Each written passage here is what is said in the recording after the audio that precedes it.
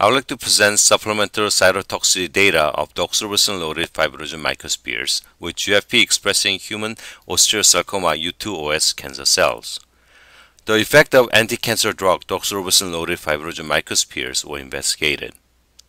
Doxorubicin-loaded fibrinogen microspheres were prepared as indicated in the main text.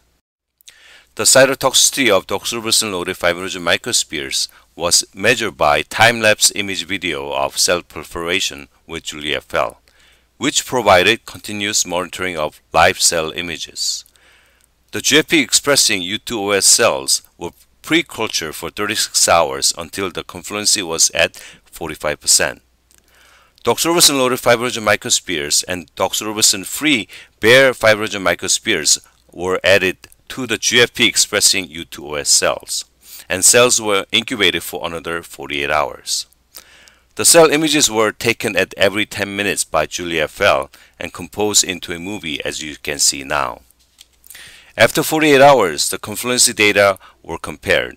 From the initial confluency of 45% for both microspheres, the final confluency of doxorubicin fibrinogen microspheres was at 23% and 70% for bare fibrinogen microspheres.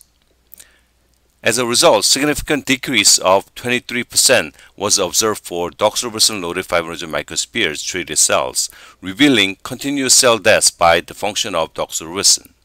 On the other hand, increase of 25% was detected in a bare fibrinogen microsphere treated cells, demonstrating the biocompatibility of fibrinogen microspheres.